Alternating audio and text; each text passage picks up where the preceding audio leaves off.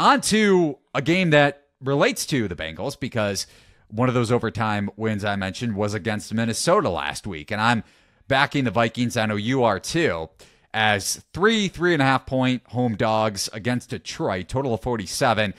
I bet this at Minnesota plus 3.5 minus 110 earlier in the week. You could still get a juice 3.5, and if not, I would still play this at a cheaper plus 3, still at the key number at home. I know Detroit may be appealing on the surface just because they put up the third most EPA per play last week against Denver. And keep in mind, though, that was a Broncos defense, as we discussed ad nauseum, that was due for a ton of negative variance with all the turnover luck they got during their, even 6 of their last 8 games were wins. So despite the loss last week, they've still been red hot overall, and a lot of turnover luck that played into their win streak, or at least their stretch, winning 6 of 8. Minnesota can stop this Lions run game that was able to exploit the Broncos on the ground. Vikings have a top 10 run defense in EPA per carry allowed.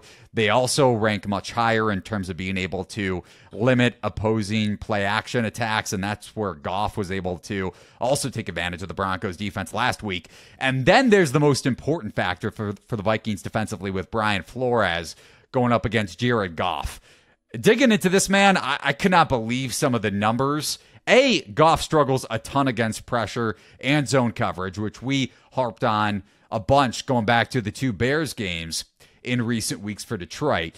The Vikings blitz at the league's highest clip, and it's like nearly 6 percentage points higher than the next highest team, the Giants, I think, with Wink Martindale right behind Minnesota. And they also use cover 0 and cover 2 at 2.7 times the league average. And if you just look at this season specifically, Amon-Ra St. Brown against cover 0 and cover 2 looks, 0.86 yards per route run this season. So it's not just Goff historically struggling against that coverage.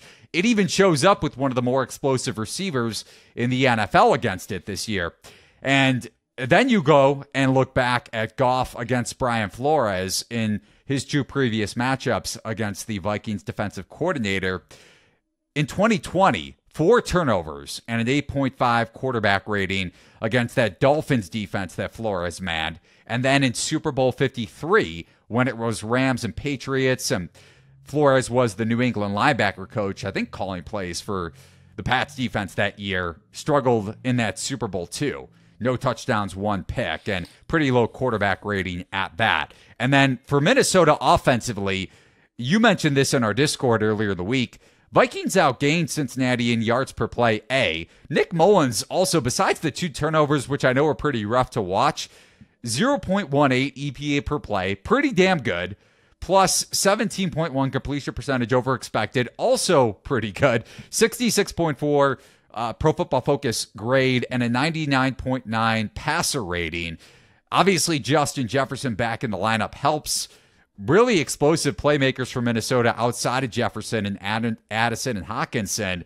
And on top of that, the Lions allowing the 7th best passing success rate in the NFL. So I love the spot here for Minnesota, fighting for their playoff lives, even though Detroit can clinch the NFC North with a win, the NFC North title with a win.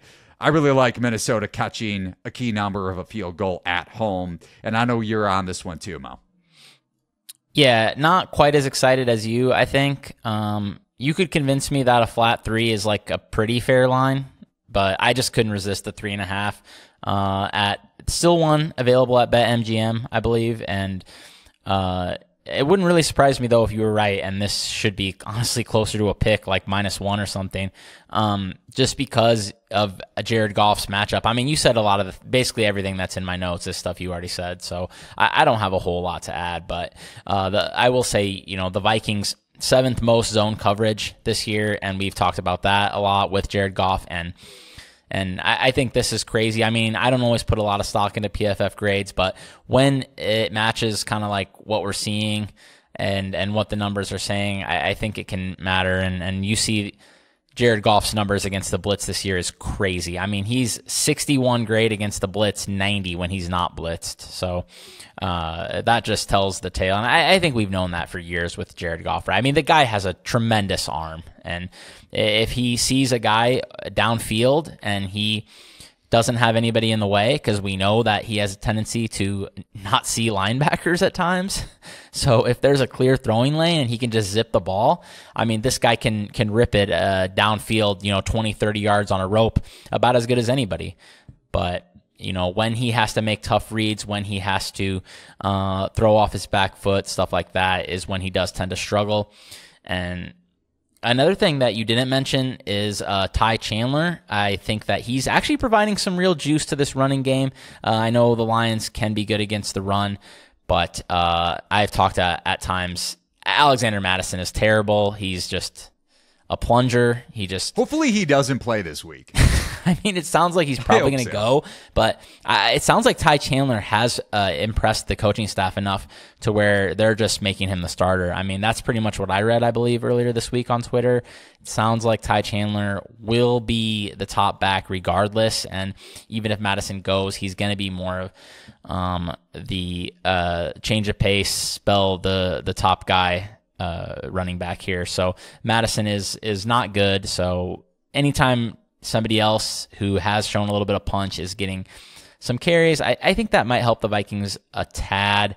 And yeah, I just think Flores plus a home field that, while it is inside, it is a loud, disruptive crowd that can provide some help to the defense and potentially make life a little bit more difficult on Jared Goff. We know that he thrives indoors at home. So I think with Brian Flores and this home field, I think they can do enough on defense to keep this one close. So I'm with you here all the way. I was very surprised. We saw Steven play the Lions early in the week, and we saw the market be with him, and it pops up to 3.5. I was definitely surprised how much the market liked the Lions in this spot, but it seems to be coming back down a little bit. Maybe the Sharps are just in on Vikes at 3.5, and that's the only number they want. And you mentioned some of, maybe not just in general, with some of the Vikings defensive nuggets, but Danielle Hunter, Harrison Phillips, and Byron Murphy all missed the walkthrough of Wednesday's practice, so it's not really an official practice. So just a few very key names to keep an eye on for Minnesota. Jordan Hicks, though, is back for Minnesota. He practiced, or quote-unquote practiced in full on Wednesday, which is huge after suffering what seemed to be a gruesome leg injury against the Saints going back to 3 to 4 weeks ago. So Minnesota getting their reinforcement back, but also very, very significant names to monitor. Hunter, second in the NFL in sacks. So yeah, I would just throw out, it was an illness for him, not an injury. So that early in the week, wouldn't be too concerned in most cases. Right. I'm with you there.